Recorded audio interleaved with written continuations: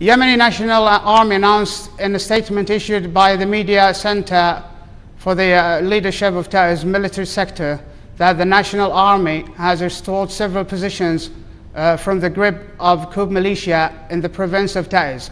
The statement pointed out that the 3 members of the coup militia were killed while another was arrested in the operation. He added that the Arab coalition jets carried out air attacks targeting the coup militia positions in Mugbana Directorate, resulting in human and material losses in their ranks.